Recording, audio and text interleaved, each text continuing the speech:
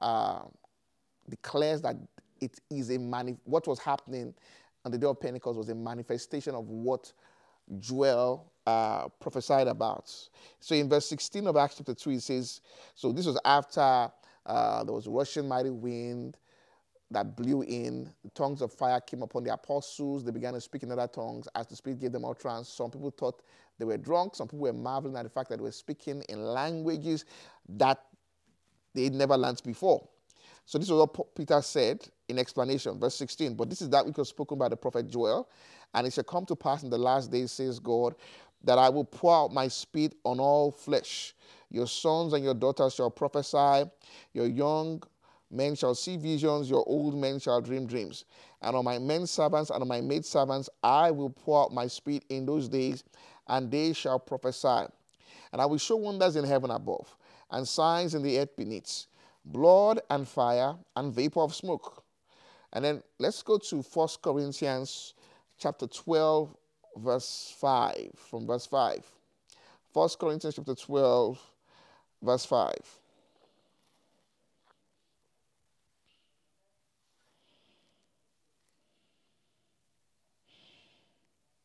Actually, let's start from verse 4. 1 Corinthians 12, verse 4. It says, there are diversities of gifts, but the same spirits. There are differences of ministries, but the same Lord. And there are diversities of activities, but it's the same God who works all in all. But the manifestation of the Spirit is given to each one for the profit of all. For to one is given the word of wisdom through the Spirit, to another the word of knowledge through the same Spirit, to another faith by the same Spirit, to another gifts of healing by the same Spirit, to another the working of miracles, to another prophecy, to another discerning of spirits, to another different kinds of tongues, to another the interpretation of tongues. But one and the same Spirit works all these things, distributing to each one individually as he wills. Now, there's a lot of talk about, the manifestations of the Holy Spirit take place as the Spirit wills, and it's very true, it's very accurate. We can't force manifestations, but we need to understand that the Holy Spirit is willing to bring manifestations. God says, I will pour out my Spirit. Your sons and daughters shall prophesy. Young men shall see visions. I can't give myself a vision, but God said young men will have visions. People will have visions. God will give people visions. Not everybody, but certain people will have visions when the Spirit chooses and when he allows and when he sees fit. Then he says, I will show wonders. I will show wonders in heaven above, signs in the earth beneath. We've said in the beginning of this lesson that we can put the manifestations of the Spirit of God, the 9 manifestations of the Spirit of God, into 3 different categories. So out of those 9, 3 belongs to the 3. Okay, so the 9 gifts can be split into groups of 3. Utterance manifestations, power manifestations, revelation manifestations. And they were represented in that prophecy. He said there will be prophecy, there will be visions and dreams, there will be signs and wonders. So power, utterance, and revelations. So we've talked about gifts of, we've talked about word of wisdom, the word of knowledge, and the gift of faith. I said we're going to be following the order as we see it in 1 Corinthians 12. So we've done word of wisdom, word of knowledge, and gift of faith, manifestation of the faith of God. And now we're going to talk about gifts of healing. Gifts of healing is one of the power manifestations. Today we're going to try and also talk a bit about working of miracles, but we're going to start with gifts of healing and dwell on that mainly, and then talk about miracles, and then maybe in the next lesson we'll continue with miracles. So now to understand manifestations of the gifts of healings, we need to consider healing as a broad topic. It helps to consider healing as a broad topic. First of all, God reveals himself as a healer in the Old Testament. He says, he told the children of Israel, I am the God that heals you.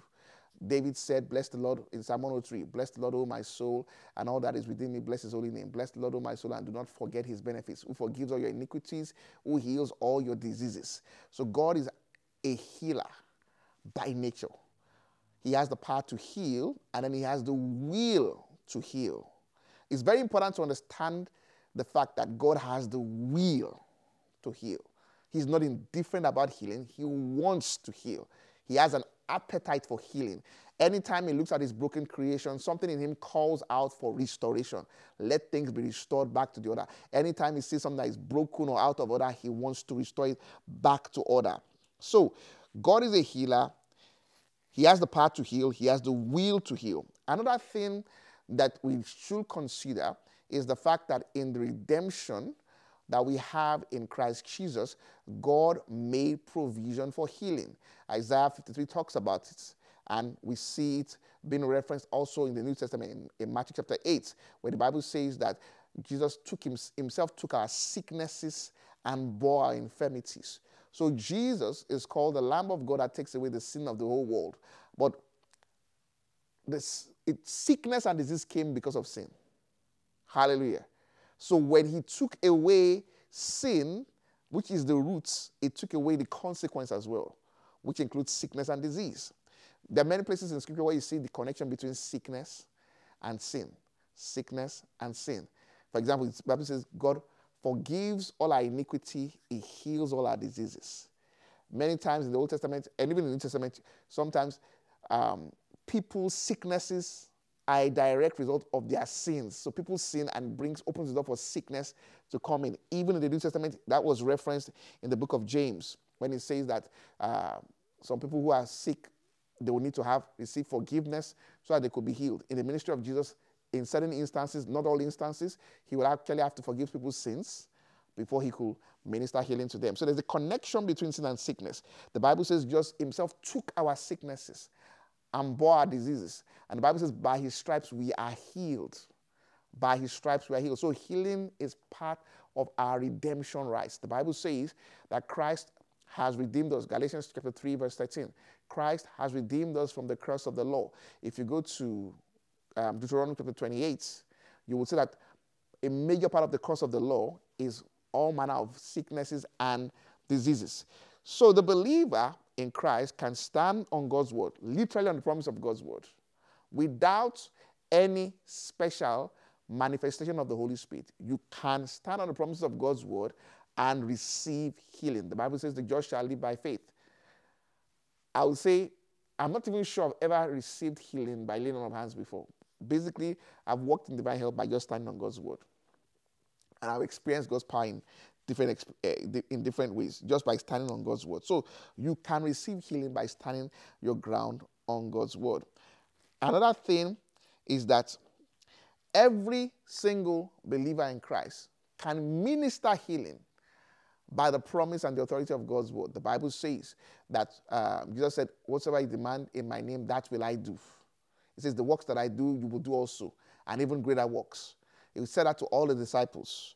The works that I do, which include healing, you can do also, and even greater works. And he says, whatsoever you demand in my name, I will do it.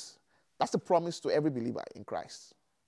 This says, it said, the works that I do, he that believes on me, the works that I do, not the man, not the apostle, the specially anointed person, he that believeth, the works that I do shall he do also. Also in Mark chapter 16, in the Great Commission, Jesus said in verse 15, and he said to them, go into all the world and preach the gospel to every creature. He who believes and is baptized will be saved, but he who does not believe will be condemned. Verse 17, these signs will follow those who believe. Not the apostles, not the evangelists, hallelujah, not the prophets. These signs will follow those who believe. In my name, they will cast out demons. Every believer can cast out demons. They will speak with new tongues. Every believer can speak in new tongues. They will take up serpents, and if they drink any deadly thing, it will by no means hurt them.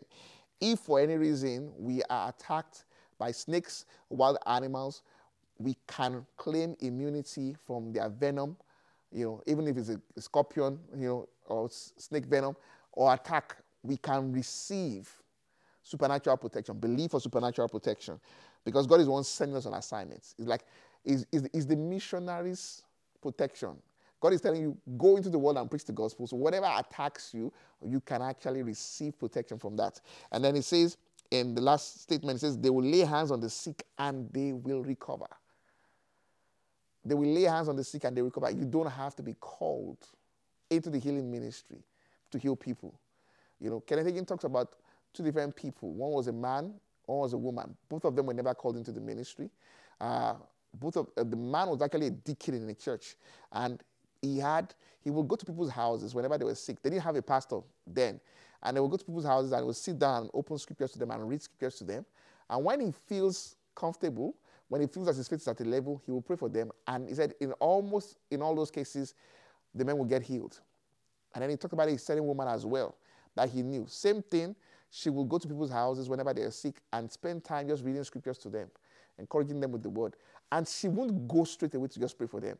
She will pray with them, open the scriptures to them, and then when she's ready, she will pray for them. And he said he never heard of a case of anyone not getting healed when this man prayed for you. And he said this woman had better results than pastors and evangelists. But it was almost like a more, shall I say, labored way. Like she'd sit down with you and spend time with you, sharing the word with you, until she felt that your faith was a certain level, and he would get results. And even Ken Hagin himself gave personal example with his own personal life, that before he started speaking in tongues, before he had a healing anointing on him, that was the same way he would minister to people, because he had been healed by standing on God's word when he was paralyzed and left for dead. And he stood on God's word by studying scriptures. He just realized that, people that Jesus healed in the Gospels, he would ask them, would you be made whole? And by faith, they could receive healing. So he released his faith in the word of God in Mark 11:23, and he was able to receive healing without anyone praying for him, without a special manifestation of the Holy Spirit. He just, by standing on God's word, he received healing. So when he was a young pastor, 17-year-old guy, you understand, he was a pastor of a church at the age of 17. He'd go to people's houses when they were sick and read scriptures to them. And after reading scriptures to them, sometimes he would spend the whole night with them. And he would pray for them and they'll get healed. Later, he started to experience the healing anointing, whereby he didn't have to spend hours reading scriptures to people. He would just lay hands on them and he would feel the power of God go out of him and get them healed. So, we can receive healing by faith personally from God's word. We can administer healing by faith. Now, let's also look at this scripture in James chapter 5, verse 14. Another proof that we can minister healing by faith. It says, verse 14 of James chapter 5, is anyone among you sick? Let him call for the elders of the church and let them pray over him, anointing him with oil in the name of the Lord. Verse 15, and the prayer of faith. Do you see that? And the prayer of faith will save the sick, and the Lord will raise him up. And if he has committed sins, he will be forgiven. Confess your trespasses to one another and pray for one another that you may be healed.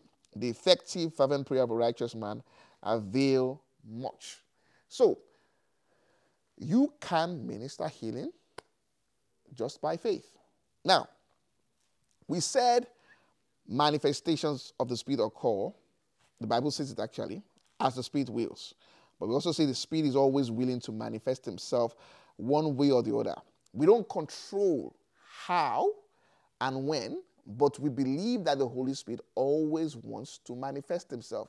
So what we do is that we stay sensitive. We learn, because the Bible says that we should, concerning spiritual gifts, I don't want you to be ignorant. We learn. We learn how does he manifest himself, how to flow with him, how to yield with him. And the Holy Spirit can bring about these peculiar manifestations. Now, having said all that, everybody qualifies to have any manifestation of the Holy Spirit in their life. Anybody qualifies. But we also know from scriptures and from experience that certain people have more of a particular type of manifestation of the Holy Spirit occurring in their life. For example, we know apostles, prophets, evangelists tend to have gifts of healings. And in some cases, working on miracles happening in their life more often.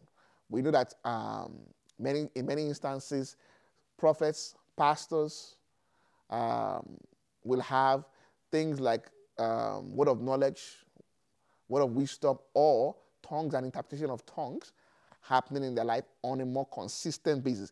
So most of the time when people have, and whenever there's a gift, we're going to teach about gifts as well.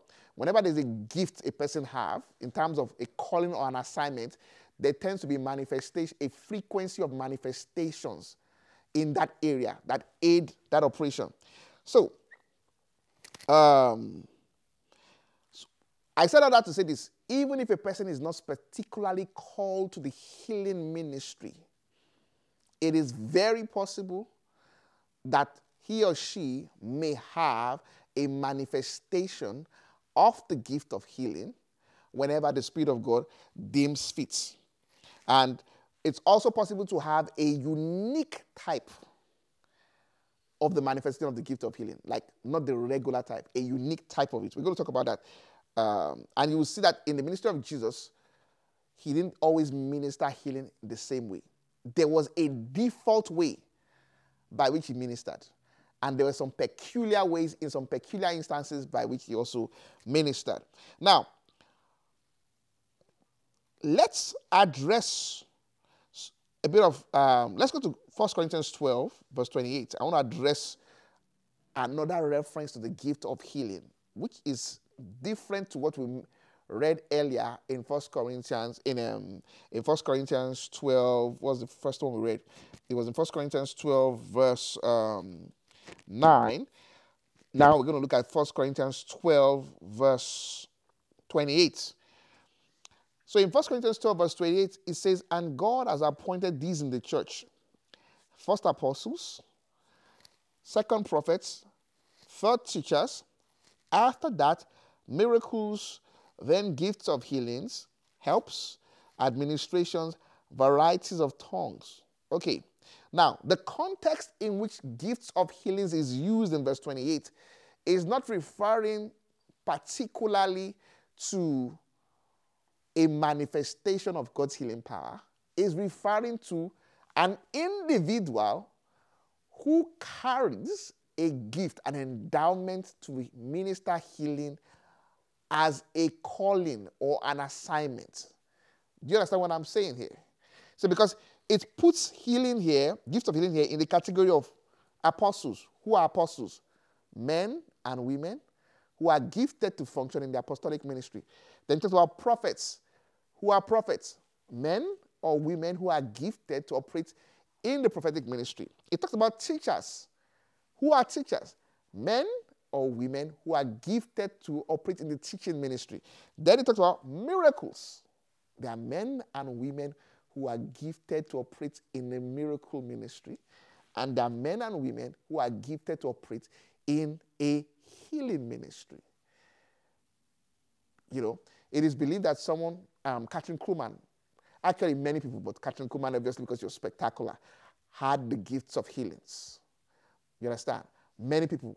And when you say the gift of healings, many people with the gift of healing combine it with other ministries. For example, many evangelists combine having the evangelistic ministry with the gift of healing. Many apostles combine having gifts of healings with their ministry as apostles or evangelists.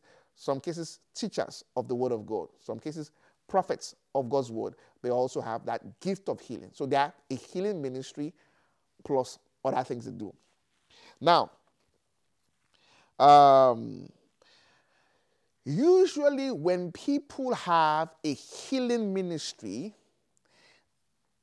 or they have what I call the gift of healing as a calling and an assignment, they tend to have the healing anointing. Okay? The healing anointing. And I'm going to show you evidence from the word. Many things we learn about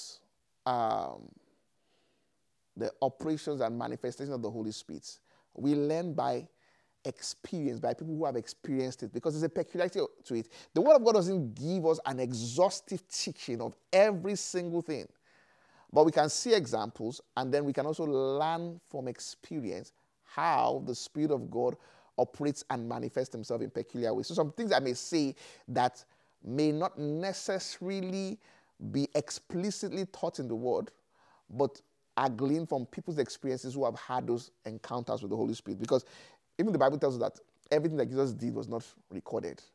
You understand? The Bible is a book that gives us instructions about day-to-day living. It doesn't give us an exhaustive teaching of how the Holy Spirit operates. Okay? Now, healing anointing. What is the healing anointing? It is a dimension of God's power that operates basically for healing the sick, for restoring people's bodies back to wholeness and soundness. I'm not going to spend much time speaking on the healing anointing. I'm just going to talk about it briefly and kind of like, shall I say, distinguish it from the gifts of healing. So, the healing anointing, the way it operates from what we observe in Scripture, okay? You won't find the statement I'm about to make in Scripture, but it can be inferred from Scripture. The healing anointing, the way it operates, it depends on the measure of healing anointing, or measure of the power presence, and the measure of faith that the minister and the recipient have. Okay? Measure of the power present, measure of faith the minister and the recipient have. That's what determines how effective the healing anointing is. Let's look at examples of the healing anointing. Luke chapter 5 verse 17.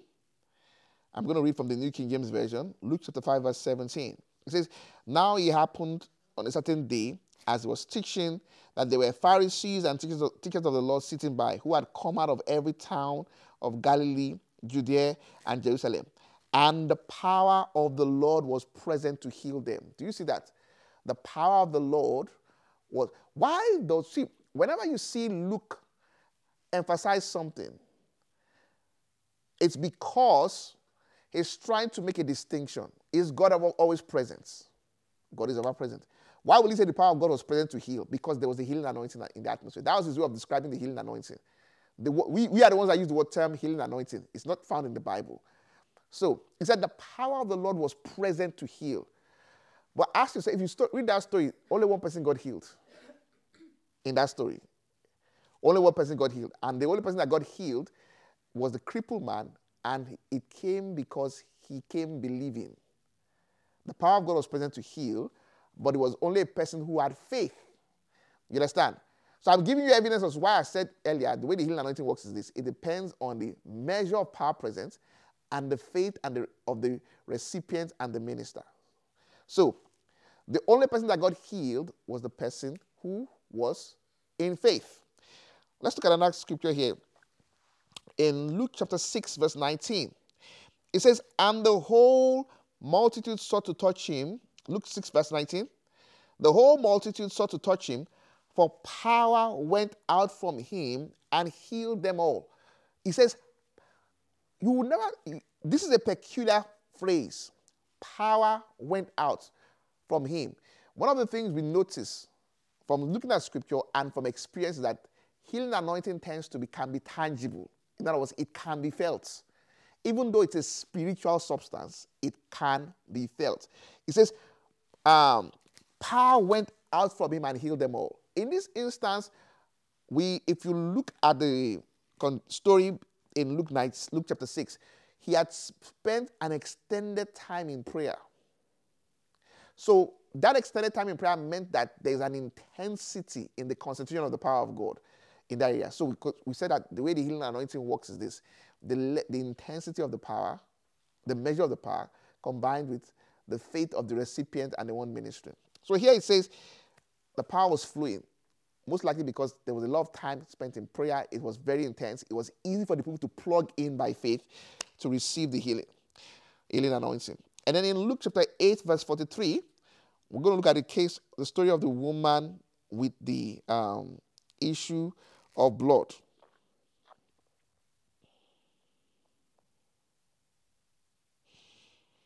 It says, verse 43, it says, "Now a woman having a flow of blood for 12 years, who had spent all her livelihood on physicians and could not be healed by any, came from behind and touched the border of his garment, and immediately the flow of her blood stopped. And Jesus said, 'Who touched me?'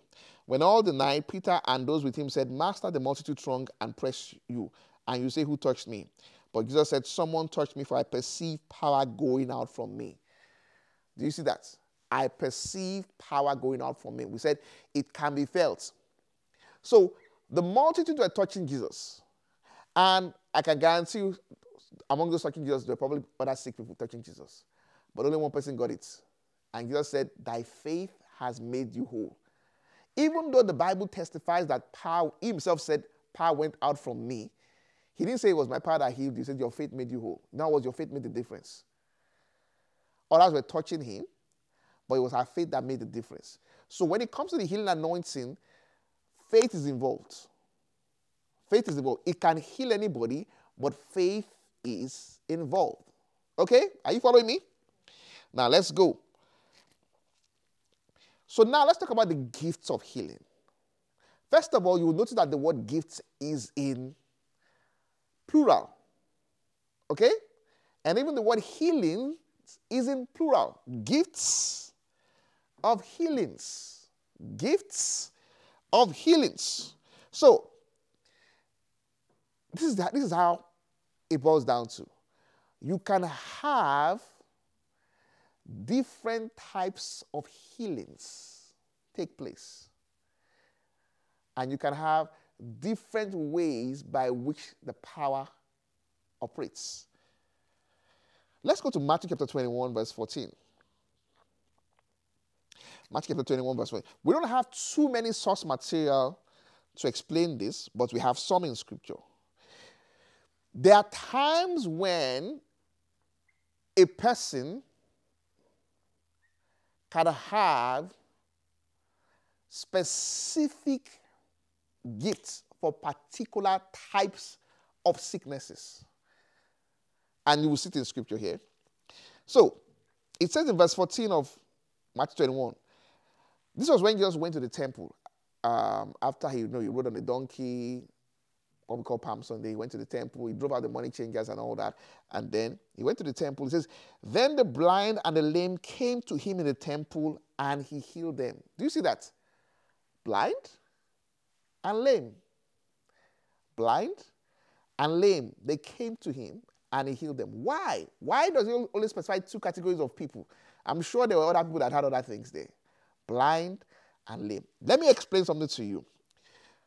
So, around 1900s, in the 1900s, when we had what was called to some, 1904 was when we now had what they called the Azusa Street Revival, when there was an outpouring of the Holy Spirit, and there came like a resurgence of the gifts of the spirits.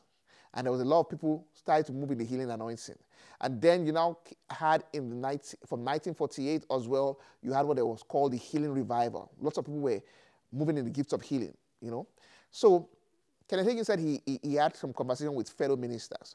And then they were talking about their experiences in ministry. One particular person said, that it seemed like he mostly gets blind people healed.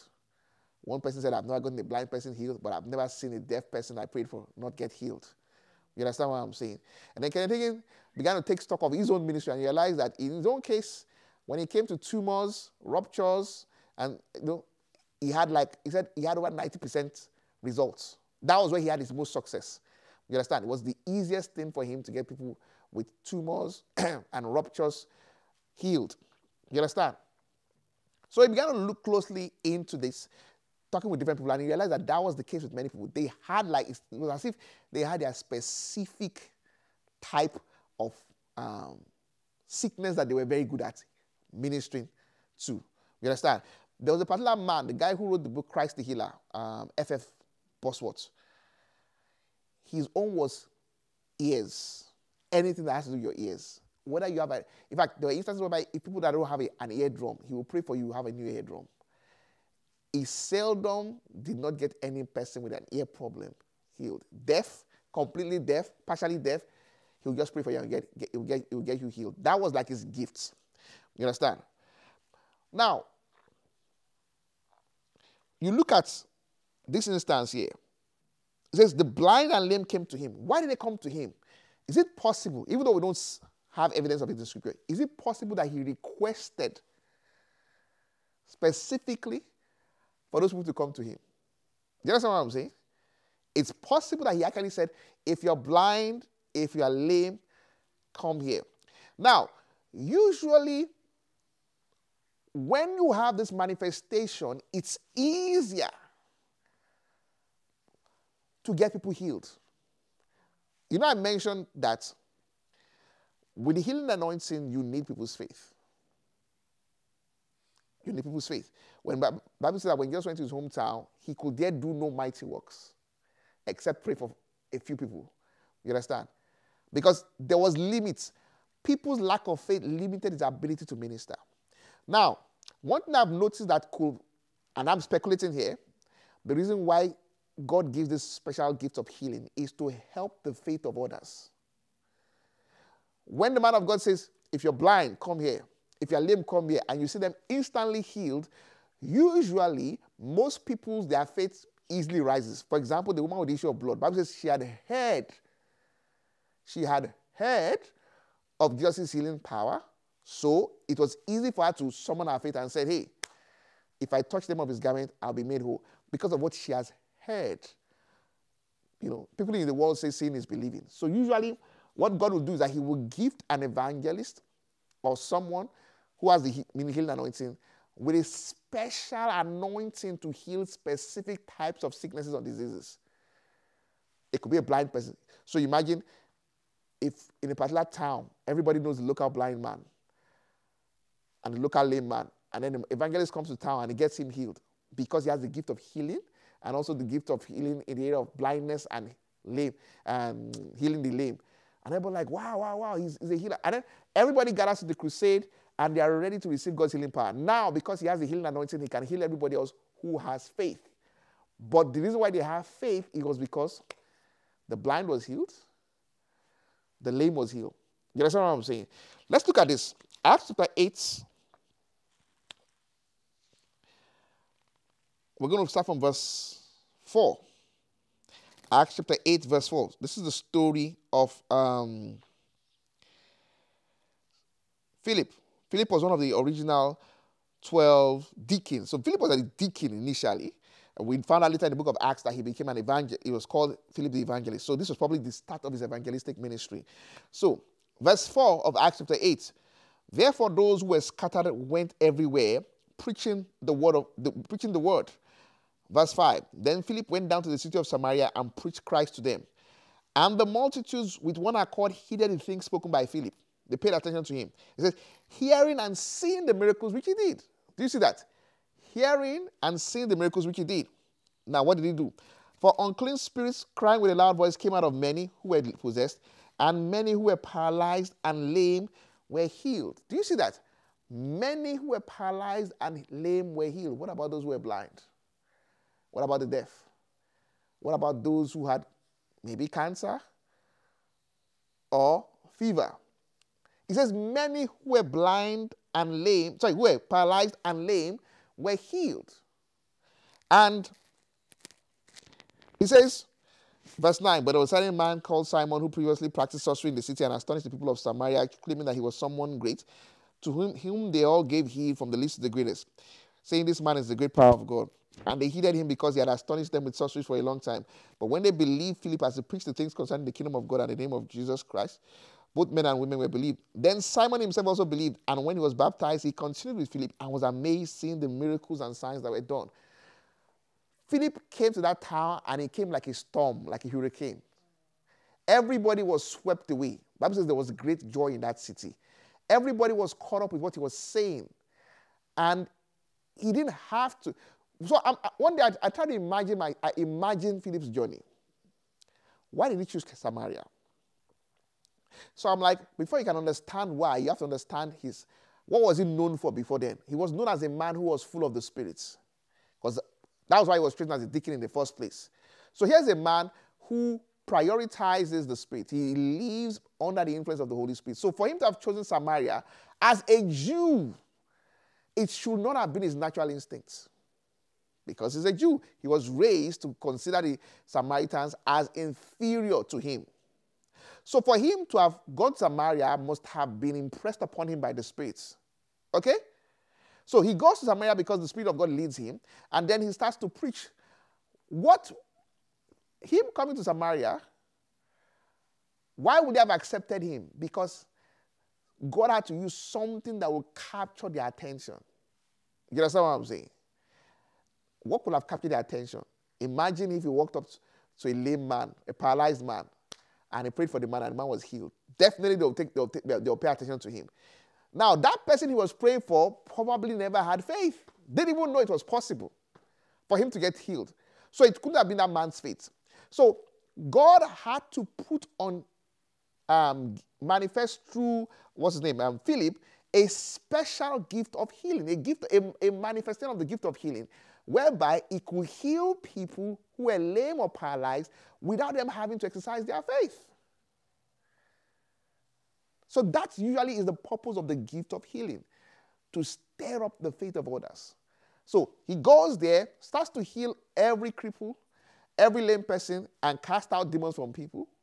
You understand what I'm saying? And then everybody starts to pay attention to him, listen to him, and all that stuff like that. And then next thing, other miracles start to happen. And the gospel spreads across the land. So I personally believe that so evidently everything God does, he does it because of love. So obviously God does it because of love. Also to help the faith of men. Because God ultimately wants people to exercise faith. So he will do things that will cause men to believe, so that by believing they can receive the fullness of what he has for them. So that's why you can have specific gifts of healing that are targeted towards certain sicknesses and diseases, so that it can help the faith of the multitudes when they see instant manifestations of the miraculous in the area of healing people's bodies. Now, another interesting thing is this, when it comes to the gifts of healing, because like I said, the word gift is in plural, the word healings is also in plural. It's in that there are also specific, unique ways by which it may operate. So when you look at the ministry of Jesus, you know that if I ask any one random person, what was Jesus' default way of ministering healing? Can anyone guess that answer? What was his default way of ministering healing? Like 9 out of 10, this is how he's going to minister healing. Of course he was laying hands. Of course. You will see, say, the multitude came, he laid hands on them. You understand what I'm saying? That was like his default way. In fact, I remember when Jairus came to meet him, he says, come and lay your hands on my daughter. Why? Because that's what he does. He will lay hands on multitudes. Like if 1,000 people came, he laid hands on 1,000 people. That was the normal way he would minister. Now, in the time we read in Luke 6, they touched him and they got healed. But his default way of ministering was lay hands. Now, what you will now see in Scripture was that in certain instances, he won't lay hands. Let's look at this in John chapter 9, verse 6. So, what happened in John chapter 9 initially was that there was a man who was blind from his birth. And they asked him, how was this? What made this man blind? Was it his sins or his parents' sin? And Jesus said that the works of God may be manifest in him. He said, I must walk the works of him that sent me, the night coming when no man can walk. So in verse 6 it says, when I had said these things, he spat on the ground and made clay with his saliva, and he anointed the eyes of the blind man with the clay. And he said to him, go wash in the pool of Siloam, which is translated saint. So he went and washed and came back saying, he spat on the ground, made spits, put it in his eyes, go and wash. You understand? Sorry? You say what? Yeah, but it took spits and clay. You understand what I'm saying? So he's laying hands plus. Did he really lay hands? He anointed his eyes. That's what he says. Or there was a story in 2 Kings, verse 5. Naaman, the Syrian, was he a general? But it was a Syrian soldier that had leprosy. And he came to Israel. He heard his servant girl was an Israelite, and she mentioned to her, the wife of Naaman, that there's a prophet who could heal him in Israel. And he went to Israel seeking Elijah. I think it was Elisha. Elisha. Elisha refused to come out to see him. He just told him, go and wash 7 times in the Jordan. That's what he told him. Go and wash in the Jordan 7 times. And initially he felt insulted, because he obviously did not like the Jordan River. He thought, why should I go? It felt like it was beneath his dignity to wash in the Jordan River. But his servants convinced him to act on the instruction of the prophet. And he went and The Bible says he dipped himself 7 times in the Jordan, and his skin was like brand new. All the leprosy was gone. You understand? So that was a specific, a unique operation of the gift of healing. It wasn't the regular lay hands and be healed. It was a specific gift of healing. There was an instance in Mark 7 when a man who was deaf, was brought to Jesus. He says, they begged him to put his hands on him. Do you see that? Sorry, I didn't give you the chapter and the verse. Mark 7, verse 32 to 33, sorry, to 34. Then they brought to him one who was deaf and had an impediment in his speech, and they begged him to put his hand on him. Why were they begging him to put his hands on him? Because that's how he heals people. They've seen how he heals people. He lays hands on them.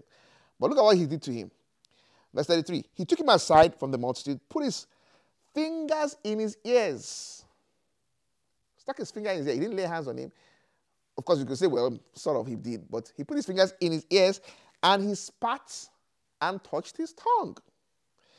Then looking up to heaven, he sighed and said to him, Ephata, that is, be open. That's how he healed the man. Put his finger in his ears, spat and touched his tongue, put his hand in his mouth. Don't ask me about the germs and all that stuff, but he did that. And the man was healed. Now, why did he do that?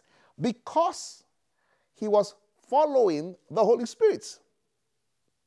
So let's talk about contemporary times. Kenneth Hagin said one time a woman came to him, and it was like she was pregnant. She had cancer of the stomach. So it looked like she was pregnant. And just like most healing ministers, the way the anointing works with him was by laying on of hands. So he laid hands on a woman to minister healing to her. And then God said to him, punch her stomach. And he's like, okay. Hold on, God. He said, if I punch her stomach, I need to explain. No, I think initially he just ignored it. Like, nah, I'm not going to punch her stomach. Because he's used to laying hands on people and they're getting healed. And he said, when he ignored it, he said he felt like the anointing lifted off him. So he apologized to God. He said, okay, God, let the anointing come back on me so I can minister to her. So he had to explain to everybody that this is what God told me. Like, it's not like I want to hit her, but so God told me. And he said he punched the woman's stomach. He said the cancer instantly disappeared. Her stomach, in fact, he said her dress went down. Like, what happened? Where did it go? He said, I don't know. He punched the stomach and boop, thing went off. That was a manifestation of the gift of healing. And it was a different, almost like it was a manifestation for that moment. That's not how he ministers. You understand what I'm saying? But at that point in time, that was how the Holy Spirit wanted him to minister. So those kind of things can happen, whereby if you're following the Spirit, you will have a manifestation apart from the usual healing anointing that you may have, or the usual manifestation of the gift of healing that you may have. Because he actually seemed to have a gift of healing in the area of cancers and tumors and all that. But there was a different operation. And you have to be sensitive to the Holy Spirit to respond to however he wants to move through you. Now, Kenneth Hagin said he knew a man who, if you came to him for healing, he would spit in his hands and lay hands on you. And he said he never saw anyone not get healed. If that man ministered to you that way, he would spit in his hand, toop, toop, and rub it, and heal you, and minister pray for you. But he said, as gross as that was, he said he never saw anyone not get healed. Whenever the man prayed for them. Yep. So that was his gift of healing. Now, there was also Smith Wigglesworth. Smith Wigglesworth was also someone who punched a lot. Not all the time, interestingly. It wasn't all the time. Now, some people, the way they talk about it, they seem as if, make it seem as if he was always punching people. But it wasn't all the time. But a lot of time, more than... Now, Kenneth Hagin said he's had to punch people. When the book of his I read, said he's had to punch people about in his whole 40 years of ministry then, maybe 3 or 4 times, having to punch people or slap people also. But Wigglesworth did it many times. Like, people are healed. He just, there was a time he punched a guy, And the guy slumped. They thought he was dead. They said, you've killed him. We're going to sue you. He said, nah, he's healed. And he walked away. He didn't even check to see whether the guy was going to recover. He said, he's healed, and walked away. And then the guy got up. The guy had cancer too. The guy got up and there he was, completely healed. You understand? So there are peculiar gifts. The Holy Spirit will move it. And he usually, like Kennedy said, he noticed that whenever the Spirit of God moves in those peculiar ways, they're usually instant or faster. You understand? So it's like the Holy Spirit wants to bring like the gift of healing seems to require little faith to operate. And it seems to work faster. You understand what I'm saying? And I think the stated goal is to actually help the faith of the multitudes to see that they can actually receive their healing. Because it usually does not come to heal the entire multitude. Usually specific instances or specific sicknesses. Do you understand what I'm saying? Now, I like to, whenever I teach on the gift of the Spirit, I like to teach people practical ways by which we can create atmospheres. Because sometimes when we teach it in this, how do I put it, academic way, it seems like we're just giving people information and not letting them realize that it's actually within your grasp. It is within your grasp. The Holy Spirit is very willing. And there are things that people do to actually make such manifestations more accessible. You know, the Bible says the just shall live by faith. God wants us to live by faith. That's our lifestyle. Now, we can consciously build our faith in such a way that the power gifts of the Spirit are easily accessible to us. Let's look at Psalm 77. We're going to talk about I'm going to mention something about the gift of miracles. And I'm transitioning from healings to miracles now, but I just want to talk about how you can create an atmosphere for the power of God to manifest. Now, David was someone who operated in the miraculous. He operated in the miraculous. And there are certain things he did that made that miraculous power easily accessible. It says in Psalm 77 verse 11, I will remember the deeds of the Lord. Yes, I will remember your miracles of long ago. I will consider all your works and meditate on all your mighty deeds. Do you see that? That was very intentional. I will focus on your miracles. People that operate in the miraculous, this usually is their practice. Daniel was saying, oh, you are a God who reveals secrets. Guess what happened to Daniel? Daniel saw a lot of revelations. He focused on that attribute of God. David here was talking about God's power, God's miracle working ability. And that was what he saw in his life. So I remember back in those days, you know, when some people were going to minister, like Minister Tokes, who came here for our anniversary last year. And many other ministers, they were like, oh, sing something about healing. And then he started singing songs like, I am the God that healeth thee. And it's so easy for miracles to happen because everybody's mind will focus on God's healing ability. I remember listening to Andrew Womack. He said, obviously he has a healing ministry as well. But he said one time he started to, just like a hobby, he started studying on, meditating on resurrection, raising the dead. He started studying on it. And then one period of like, he felt like, oh, go back to start meditating on raising the dead again. And he was just doing it. And shortly after that, he heard the news that his son died. When he first heard about it, obviously, as any parent would be, he was sad, feeling bad. And he had to drive 2 hours to go and see the body of his son. And he was driving there, you know, trying to encourage himself, you know, trying to just, you know, keep encouraging himself in the Lord, you know. And while he was encouraging himself in the Lord, he just started remembering prophecies that were spoken about his son. And he was like, these prophecies have not yet been fulfilled. How can he die when the prophecies about his life have not yet been fulfilled? And so he switched from encourage yourself, you know, it is well, and like, nope, the boy has to come back to life. He said when he got to the mortuary, because they wanted, out of respect, they wanted him to see his son before. He said he was lying on a steel platform, and they had put a tag on his toe already, preparing him for maybe embalming or just put him in the freezer. And he said he just got there, laid hands on the boy, and called him back to life. Over 2 hours of him being dead, the boy came back to life. But there was an atmosphere. For that 2 hours of driving to that hospital, there was an atmosphere of praise, of expectation, and he had been building his faith along that line. When the Bible says, covet earnestly the best gifts, people who are going to operate in the power gifts of the Spirit, there's a mindset, there's a level of expectation that you have to have. You must focus on God's ability and his willingness to heal. Hallelujah. 1 Corinthians 12:31 tells us, earnestly desire the best gifts. 1 Corinthians 14 says, pursue love and desire spiritual gifts, especially that you may prophesy. And then, in Acts chapter 4, verse 29, this was when they were doing, the disciples were being threatened by the Jewish elders. And they came together, they talked, they began to praise God. And then this was what they said in verse 29. Now, Lord, look on their threats, and grant to your servants that with all boldness they may speak your word, by stretching out your hand to heal.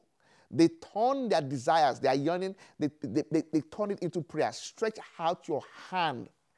The hand of God is talking about the power of God. They made a demand on the power of God. Stretch out your hands to heal, and that signs and wonders. When they said, and to heal and signs, in other words, not just healing, prioritize healing, but also signs, other signs and wonders.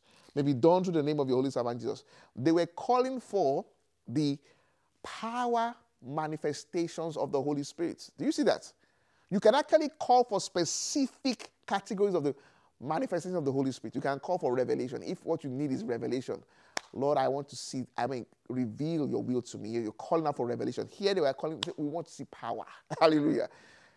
Let's see your power in demonstration so that your word will be, people will take your word seriously, because they realized that when people saw God's power, it made them have a deeper reverence for God's word. Do you see that? When they healed the blind, when they healed the cripple, 5,000 people got saved, because they were like, wow, this is God. And you see in the journeys of Paul, when he would go to a place and do miracles, he says, the gospel I preach did not come in word only. It came in the demonstration of the Spirit and the power of God. So it's actually a strategy for communicating the gospel, is to believe God for his power to be made manifest. And then we see in Acts chapter 5, from verse 12, it says, and by the hands of the apostles were many signs and wonders wrought among the people. And we saw that multitudes began to gather, to the point whereby they couldn't have enough buildings to hold the multitudes. And Peter's shadow was literally healing the sick. Multitudes were healed, even though they were literally in the heart of Jewish territory, where preaching the gospel was meant to be legal. But there was so much power in operation that they were able to get their message across. It gave a reverence to God's word in the heart of men. So, let's talk about miracles. We have 4 minutes. We're just going to talk about the gift of miracles, or working of miracles. Now, another alternative translation of the word working of miracles can also be acts of power. Acts of power. Working of miracles, acts of power. And they come in diverse ways. We're going to take time next week to talk about working of miracles. But let me just talk about creative miracles in the human body. Creative miracles in the human body. Now, some people have missing body parts. Or some people have body parts that are damaged beyond repair. And God can actually replace body parts.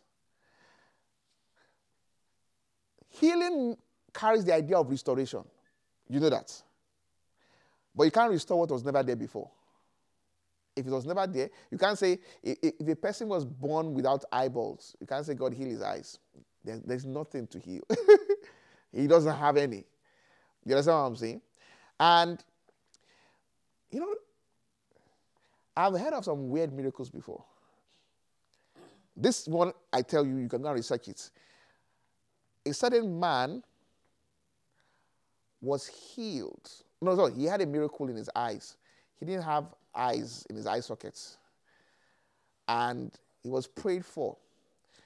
And he still didn't have eyes or eyeballs, but he can read from his eye sockets. My brother told me about it when I was young. He said he watched one of these shows.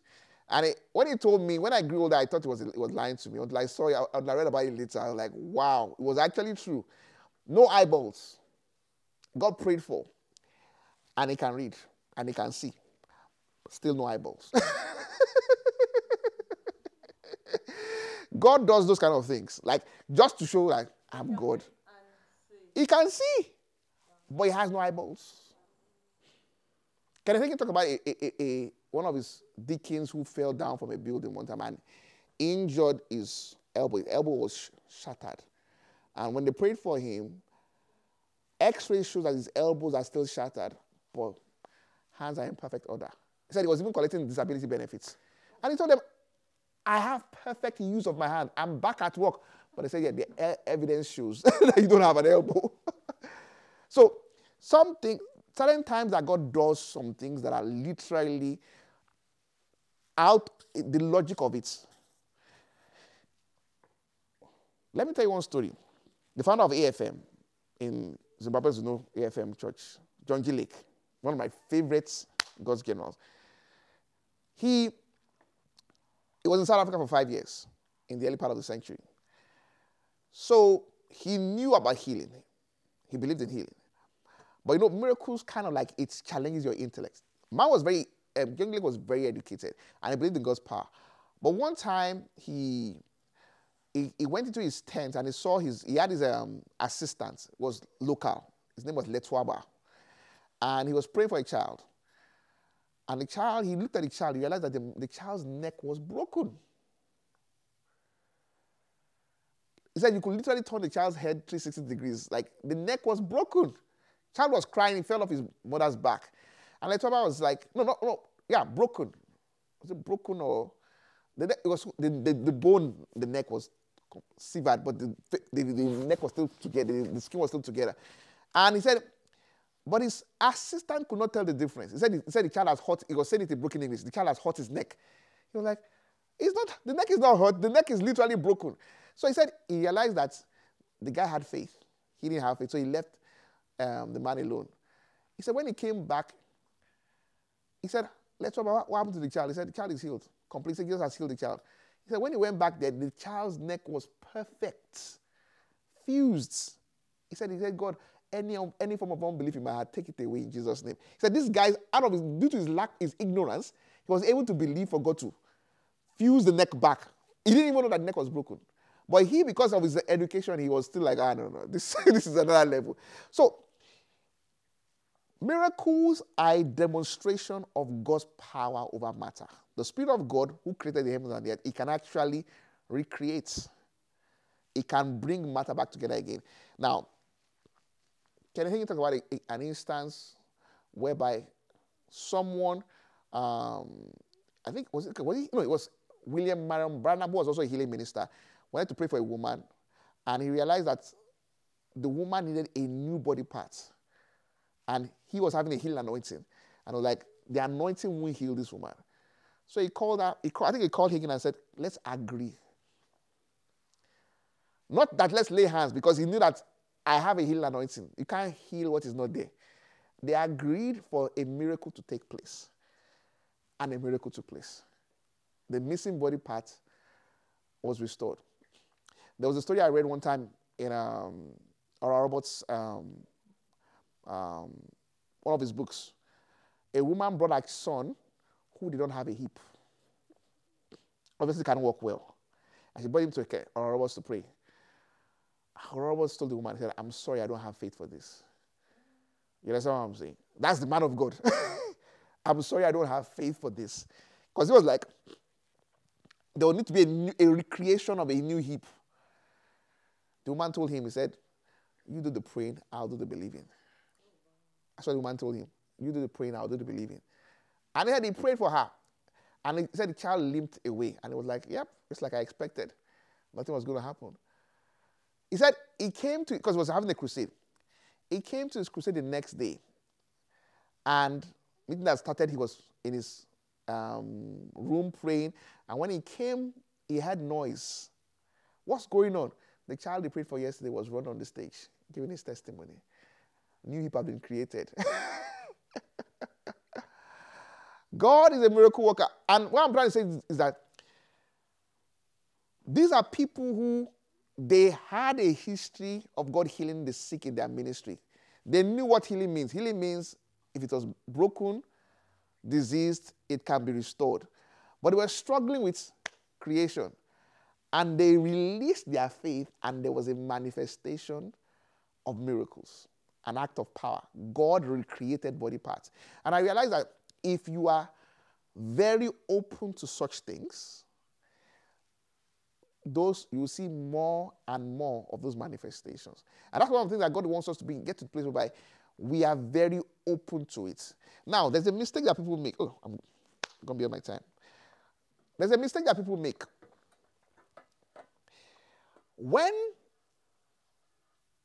The reason why you need to balance yourself out is this. If you're always like, oh, God is going to do miracles anytime I want it, you may find yourself in some predicaments.